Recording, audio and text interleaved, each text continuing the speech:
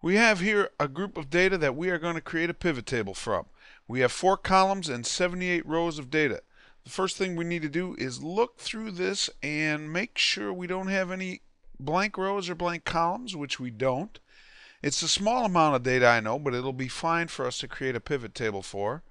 Let's go ahead and go to our Insert tab on our ribbon, and let's make sure that we are somewhere inside our table of data here. We have to select the cell, doesn't matter which one.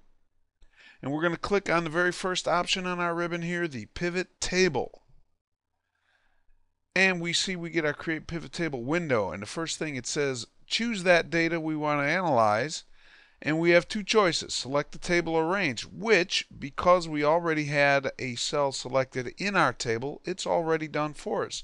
Notice I have my dancing ants all the way around all of my data, and that's great. That's what I'm looking for. Or if I have an external data source, I could go ahead and choose it that way. I also have the option here, my table has been selected, it gave me that range, but I could click and drag and select the data I wanted. But I'm fine just the way it is. Now I can choose to create that pivot table on a new worksheet or an existing one. Now I don't have a lot of room in here, so I'm going to go ahead and leave it on a new worksheet. But if you wanted it on an existing worksheet, you would go ahead and have to select where you wanted it. Let's go ahead and choose OK. You'll see down here it created another worksheet in my workbook. This is my pivot table structure, my pivot table field list, and I get a new option up here, Pivot Table Tools, with 2 tabs, Options and Design, on my ribbon. Now, the fields. Let's go back to our data. Product Store Sales Rep Units. Product Store Sales Rep Units. My fields are my columns. I have 4 areas here to which my fields will be applied.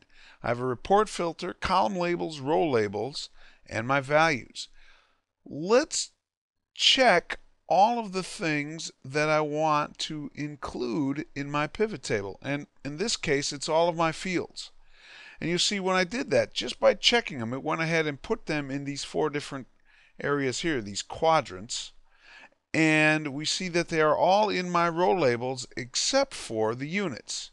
Let's take a quick look back at our data. Units are numbers here. We have the amount of how many of these individual items were sold. And because it's numbers, the pivot table wizard here is assuming that that's what we want to sum up. That's why I put it in there.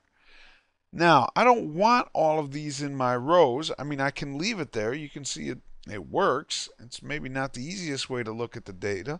What I'm going to do is instead move these into different areas. Now, row labels, column labels, the rows and the columns work exactly the same. It just, they show up differently. Now I have more products than I do stores, so I am going to leave the products in my row labels because I have more rows available to me than I have column space. So I'm going to leave my products there, but I am going to take the stores and drag them, click and drag them up to column labels.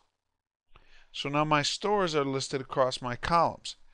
It also goes ahead and gives me my sales reps. Well, I am going to put the sales reps into the report filter area because I want to generate a report for each of my sales reps. And we'll talk about that in future videos. Right now, this is looking pretty good.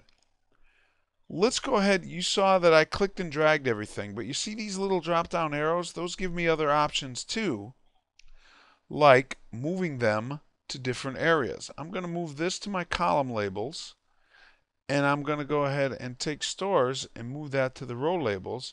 Just reverse the way I had them listed there. So that's another way to go ahead and manipulate these fields to move them around. But I'm a click and drag guy, so I'm going to do that to get it back to the way we were. Now, one last thing I want to show you here, and that is something that freaks people out. All of a sudden, oh my goodness, all my pivot table tools are gone, my fields list. How do I get it back? I can't tell you how many times when I've taught this, people freaked out.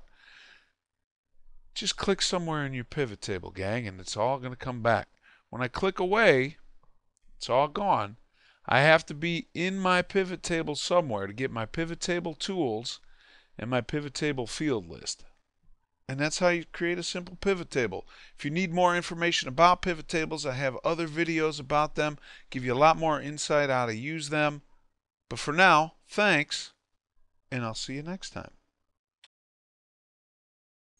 Thanks for watching. For more information regarding our training videos, please visit www.trainsignal.com.